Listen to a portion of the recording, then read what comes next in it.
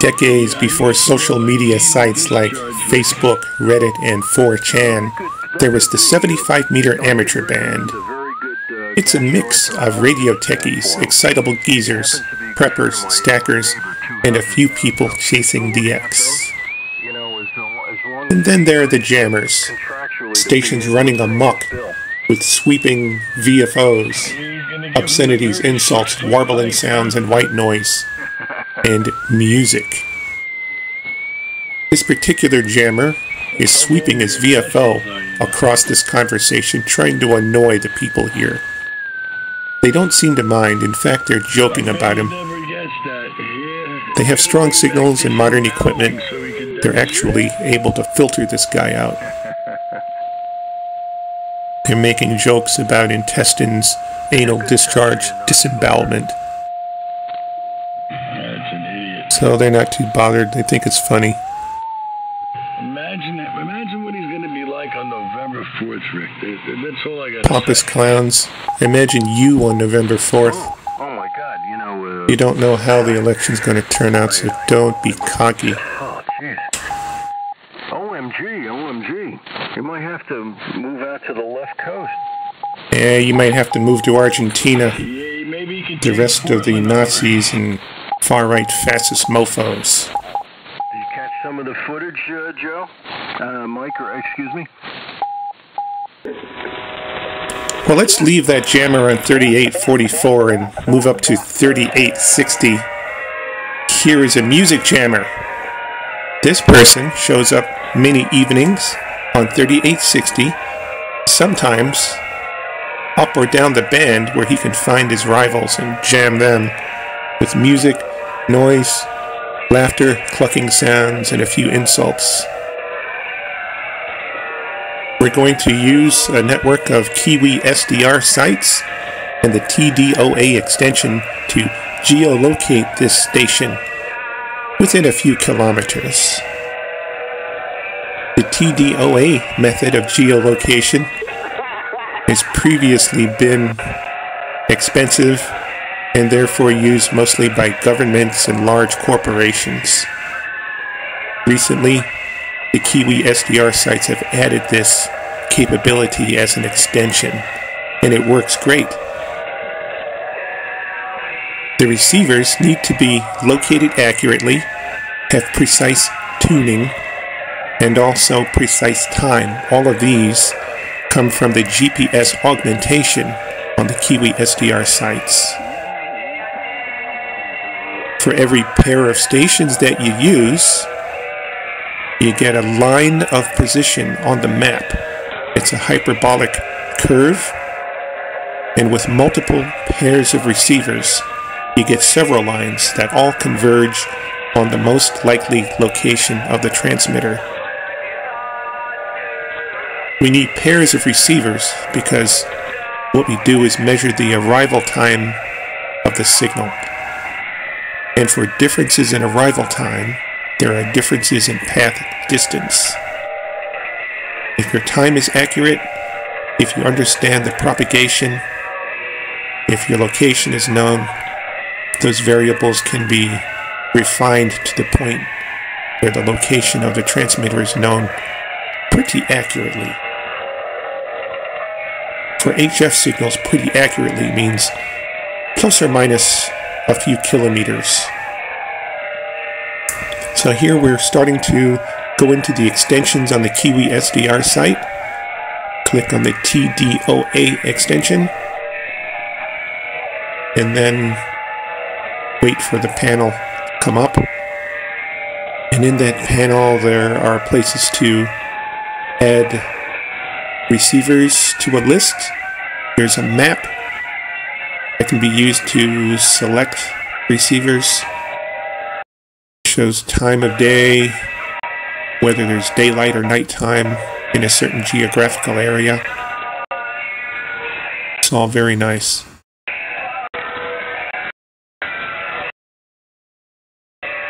So here's the map. Go to one of the gray markers, hover over it, and a set of receiver sites show up in blue. You make your choices of receivers from among those blue markers on the map. Ideally, what you're going to do is choose receivers that surround the suspected transmitter location. And those receiver sites should be either in ground wave distance or within one hop, considering the propagation on that frequency at that time. There's too much uncertainty for multi-hop reception. You really need to know generally where the transmitter is, understand the propagation, which means the frequency, the time of day, the season, etc. You pick your receiver sites that are close enough.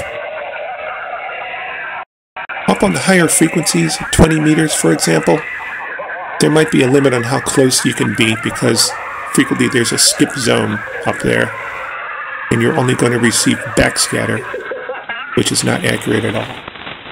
So here we have a group of 6 receivers added to the list. There are 2 that are not suitable because they're either not getting enough GPS updates or the channels are already in use by other users. But let's see what we get just using 4 of those 6. It takes a few minutes for the computer to sample the frequency and then start running the algorithm, which measures the time difference, and it'll then run the equations and determine the most likely location of the transmitter. Here we have one located at north 49.8, west 79.2. Not good. Our specific problem is that the K3 FEF and W1 EQX servers were not used.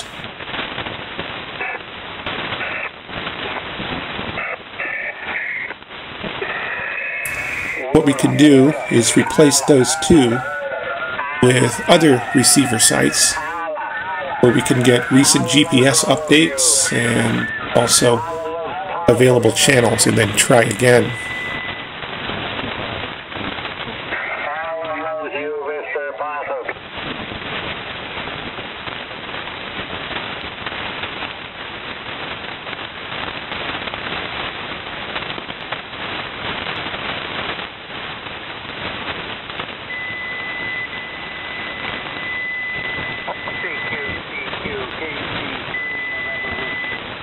Alright, here's another try at getting a location.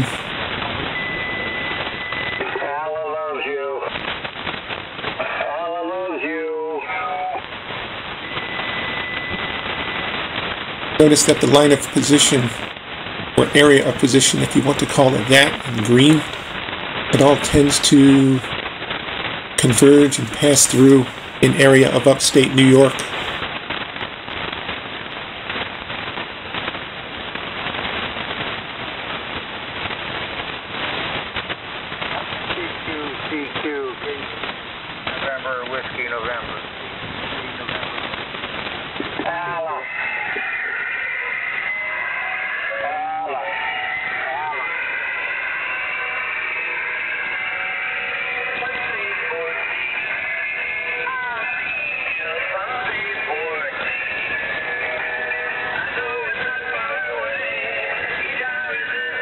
The concept of garbage in, garbage out also applies.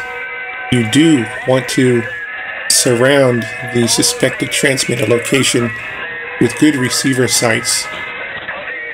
You won't get good geometry if all of the receivers are in one line, or you have a cluster on one side of the map and another cluster on the other side of the map.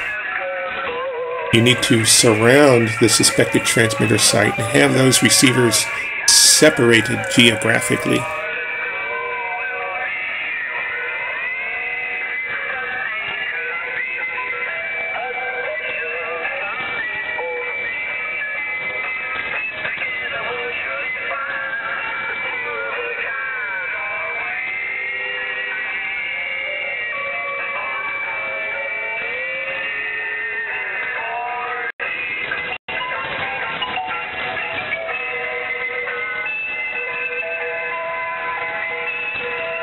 So, with another receiver site added in, but still not very good geometry, We'll run the algo again. Notice that we do need a bit of patience to wait for the sampling time and then the computations on the received data.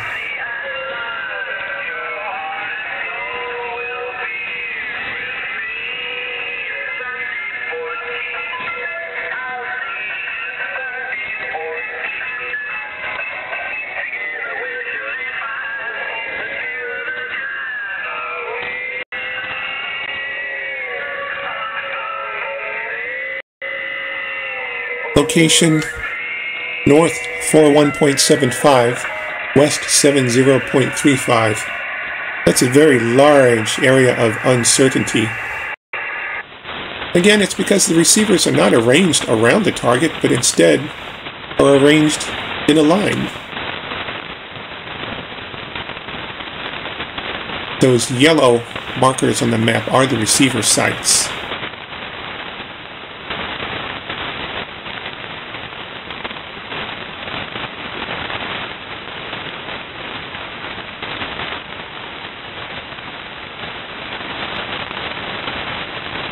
So we'll add more sites and try again. Encircle the target, stay within 1 hop distance considering propagation.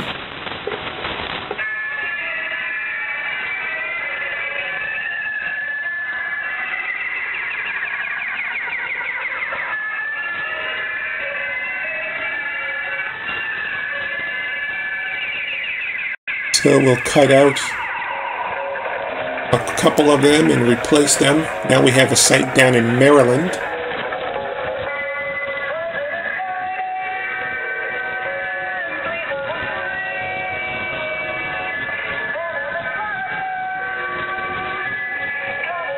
The sampling clock appears in blue.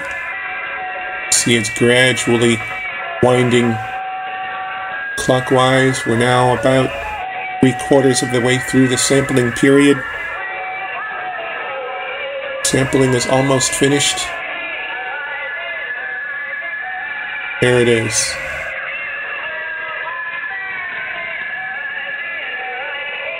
Number crunching is in progress.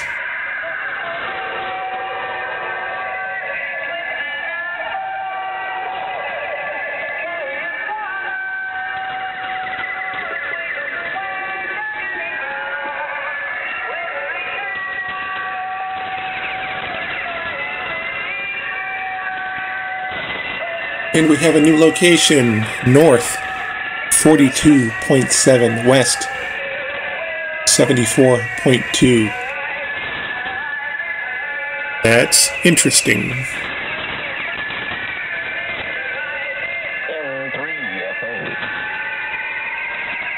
This is definitely a better result.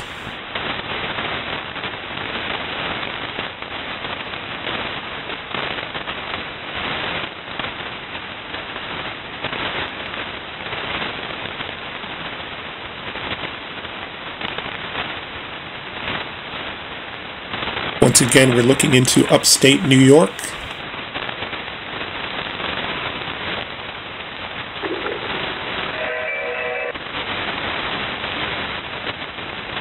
That is just a short drive southwest of Schenectady. That's pretty country. It's the eastern Mohawk Valley on the northern edge of the Catskill Mountains.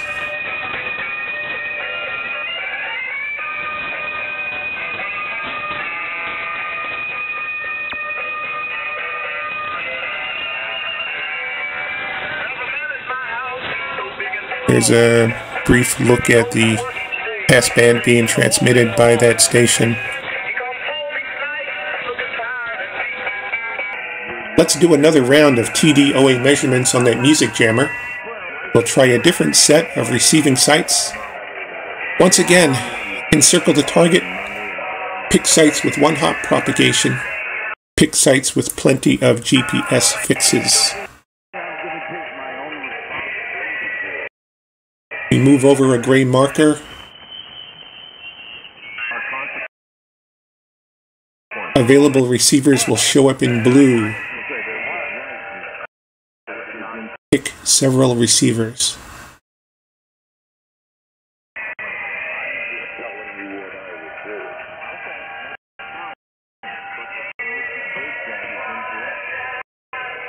Well, it might be incorrect if it feels good. Do it.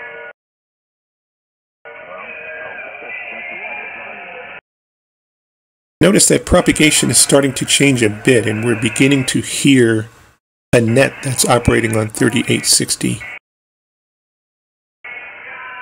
Those stations tend to not be in the northeast. Most of them are in the south and southwestern parts of the USA. But this guy on 3860 still tries to jam them. Most of the people on that net are a bunch of preppers and stackers.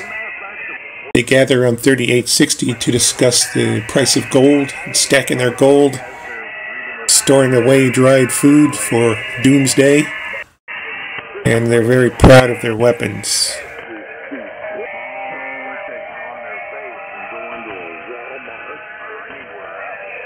The jammer is a bit nuts. I mean, these folks are just like the internet. There are so many.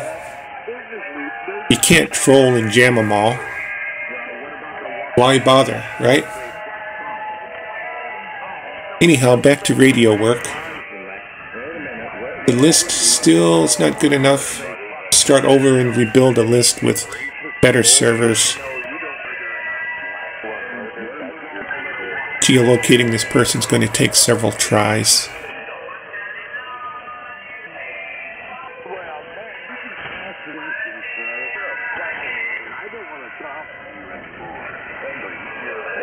Those people underneath this music, they're a bunch of right-wing boomer brown shirts.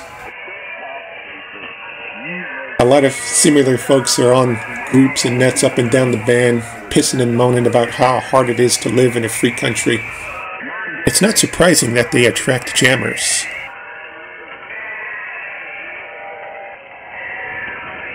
Still, jamming is against the regs. This person is creating a nuisance for other users. There's no reason we couldn't have other people up in Maine or New England using the frequency. It's low or moderate power, enjoying the amateur bands without this music crapping on the frequency.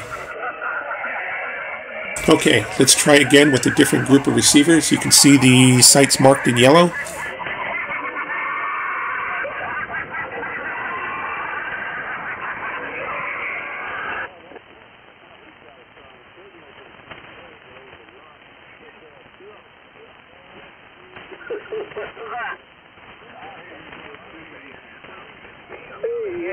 Can you hear me okay there, boy? Have you checked out Whiskey 2 Whiskey on Google List here from his QRZ address? Location north 42.8 west 75.4.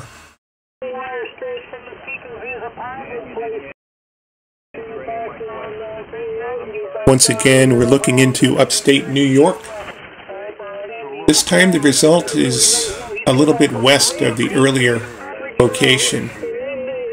It's still within driving distance from the Utica, Rome, or Albany, Schenectady areas. It's just a little bit farther west in the Mohawk Valley.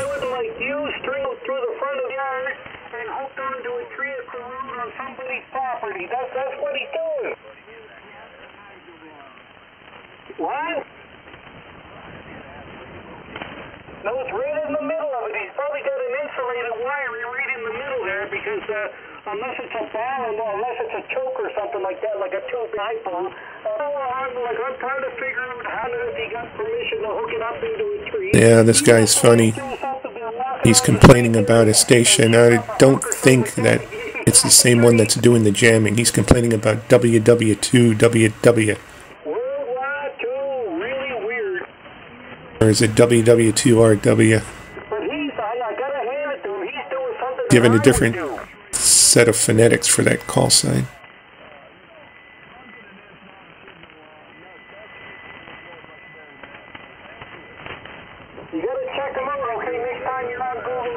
There's a guy who claims to be from Canada who shows up on this frequency causing trouble, but he's not really in Canada.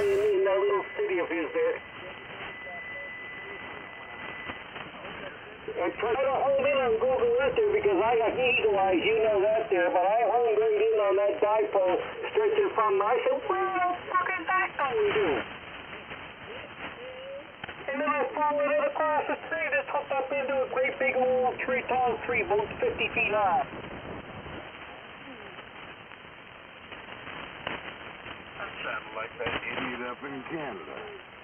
Yeah, across the street on a 45-degree angle into a tree. Yeah, the stackers and preppers are also noticing. They said, hey, it sounds like that guy up in Canada, who's not really in Canada. Like that tree is probably on city property. Someone squawked to the city there about that, so he could be shut down. Well, at any rate, there it is. You have seen geolocation using the internet-based KiwiSDRs. Everybody's opinion of what's liberal and what's conservative and what's right-wing is everybody's opinion.